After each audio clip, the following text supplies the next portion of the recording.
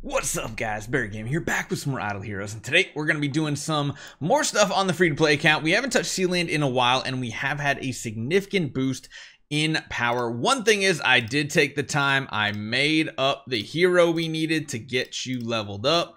This is going to give you a higher hero cap and all this fun stuff. Eventually, we might do some sublimations. Honestly, that's not my goal, though. Everything is going to be going into this hero to unlock light slashing to make his active ability even stronger. And we're slowly getting there. 9 more levels. But what we can do is now give you 10 more levels, which gives you more speed and everything else to go along with it. Now, let's see what we can do here today. I believe, actually, you know what? We've already gone through and we've updated the tenant locations. We've almost got level 55 and everything. You can't see it, but the first one with focus here is at level 52, so not too bad there. 40 auras, and then we're working on this. We're so close to the next coziness level. I literally even made the next building, but I want to get to that next number, I think, because don't you get more stuff here? Oh no, that's unlocking 6. 3,200. Oh, so it's actually even higher. That is brutal because I really want all these resources here. Yeah, getting 6 unlocked is going to be trouble. We are only coming up to the 4th one. So let's take a look at these heroes and let's take a look at our other support heroes. So we actually have enough heroes to fully fill out a lineup now, which is really cool. Pretty solid. Is there a point using Mockman in this? Especially, I mean, he's got energy. It does taunt them, so maybe, but I don't think any of our supports are really going to live at all. Let's see if we can actually make some more progress, because this will help us get more resources for Cloud Island. We'll get more of the boxes. We'll get all this stuff. So let's see if this does anything. Oh yeah, we actually have a carry now as well. I totally forgot about that part. Make sure that Aspen is straight across from one of the boss. I think this is good. We have Rui on him as well. Oh, wait. I mean, I guess it doesn't matter here because we're not on the boss wave just yet. I guess this will be a good test to see how strong our Mockman has become since the last time doing this. Our whole team is actually staying alive pretty well as well, so not too bad. I mean, we're slowly working down the back row. The front row is kind of untouched. Feels a little bad. Maybe we need to go to Balance Strike on these heroes as well. I mean, Aspen's just locking these enemies down. It feels so good. Oh my god, it's so close. Oh my goodness.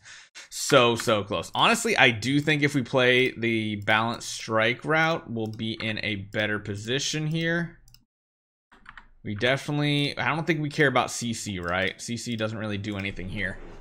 We might actually go for Aspen's core first if there's ever a chance to get a free-to-play core. I don't know when that's going to happen way down the road, but it's possible. Not going to get it from, well, I mean, CC does. I mean, maybe we do need CC. I don't think they have an oscillation effect, right? So we do want to change to crowd control. But yeah, the Balance Strike does seem better overall. Having that seal is pretty annoying, though, so we will go back to Control Purify. Probably on you, Unbending Will's better, since you already have like a full heal. It's just Mockman that has some of those issues. So we'll try, maybe we'll try doing it this way around. We need that Drake to get some good dodges in too. That would be awesome. Maybe we should put Aspen back in the front row though.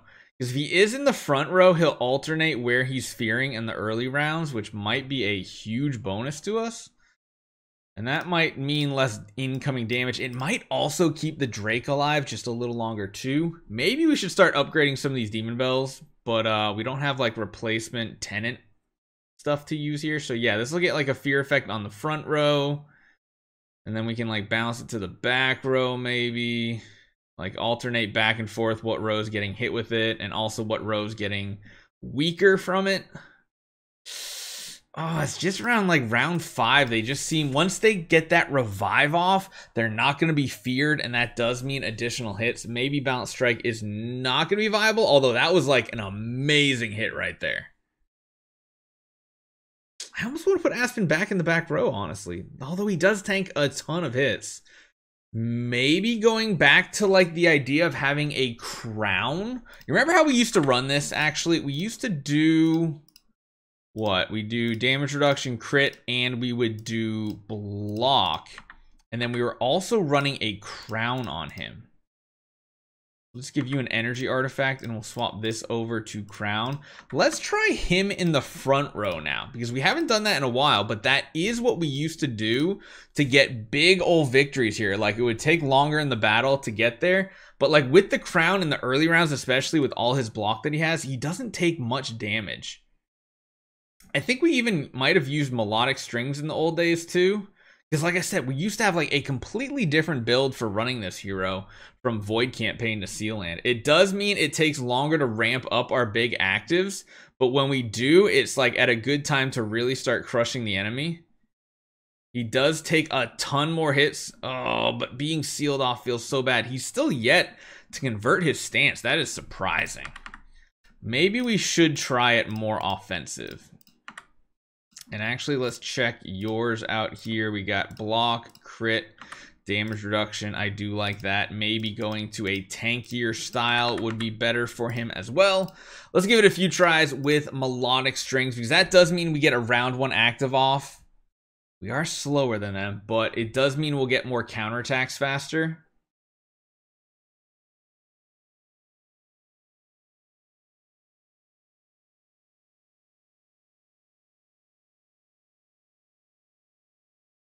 Wait, where did Drake's defense down go? He was still alive that round. That's really weird.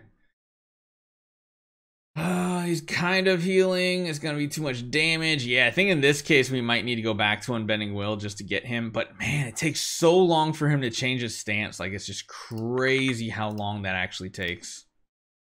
Let's try going back to Unbending Will. It's going to be really sad if we can't progress anymore until we get to that 3rd origin tree branch for upgrades.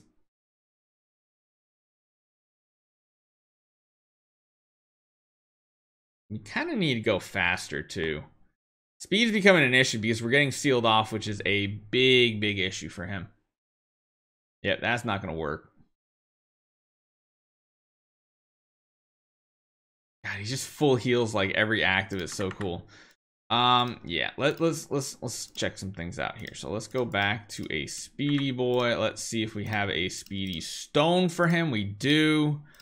Block, crit, damage reduction. I like. Actually, you know what? If we are doing this, then I think we can safely run Balanced Strike again. I think. Let's see if that is the answer. We only have a couple more attempts today, and I really want to make a little bit more progress. So yeah, now he does outspeed the enemy, so we already start getting those counterattacks in round 1. That is perfect. Going before the enemy, even for our active, is important because then we are not dealing with getting sealed off, limiting our passive skills and our damage capabilities. Still in that stance there. Yeah, he doesn't counterattack when he's sealed off either, which feels bad. Oh, here we go. Now we have our first really big active potential coming in, and that's pretty solid. Gets a good full heal off as well. This is looking pretty solid, actually. If we can kill off another target or make sure we don't get hit too much, this active could finish them off. And yeah, the front row, surprisingly, works out pretty solid in this case. Aspen should get a kill over here, and then we're just down to 1 target. I think we have the damage for 3 rounds to go. 1 more active from Aspen should do it. There we go. Perfect. So Aspen not doing a ton of damage, but he is getting those key kills here and there. So melodic strings with like a block defensive setup is pretty cool here. But the most important thing is most definitely that speed. Getting that speed off is really important here. I think we might be better off going to our old strategy with putting him in the back row though. We'll have to see if he ooh, man, that stun is brutal. But he has changed stance. Oh, not quite enough. I almost feel like maybe putting him in the back row in this situation might be better against these warriors. Let's try swapping them for 1 attempt here. We'll just get a couple and see how good the burst is. Not that great, honestly. Luckily, though, he does go first, so he does get those big heals off. The Warriors just hitting everything feels bad, but I do like the synergy of carry and our Aspen though, because that's just like keeping them potentially locked down more, draining their energy, having the fear effect on them, not letting them get attacks off in that round, which is cool. Oh my god, we keep like full healing and it's kind of working, but we have switched stance, which means our damage is going to drop significantly now. Oh no, is it enough? Oh, it's just barely not enough. Nope, I'm doing more. I know it's costing gems, but man, that was so close. If we can synergize the Phoenix active with like a really big active ability from our Star Swordsman Machman, this could be good. And yeah, we most definitely have to go first. It's like the only option we have. Carry, keep their energy drain. That means we're not even taking hits these rounds. Although not taking any hits does sometimes feel bad because that means we're not getting extra energy for more actives. Looks like we might have one more active right here.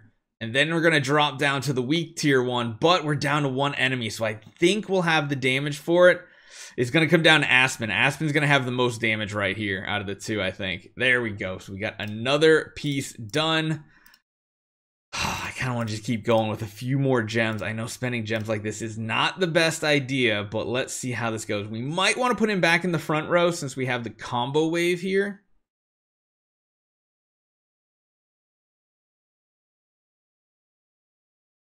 Ooh, that is brutal. I don't know if we'll be able to survive it. Let's do one more attempt, just one more, and then we'll come back tomorrow and try more attempts. We'll put him back in the front row. We'll keep him with melodic strings because that does let him get those counterattacks off immediately, which is huge. We can keep those back row targets hopefully starved of energy thanks to the carry and the Lord of Fear Aspen combo. If it can keep our Amun Ra alive for more shields, that would be pretty sweet, but it doesn't look like that's the case here. We got to get to like round 7-ish.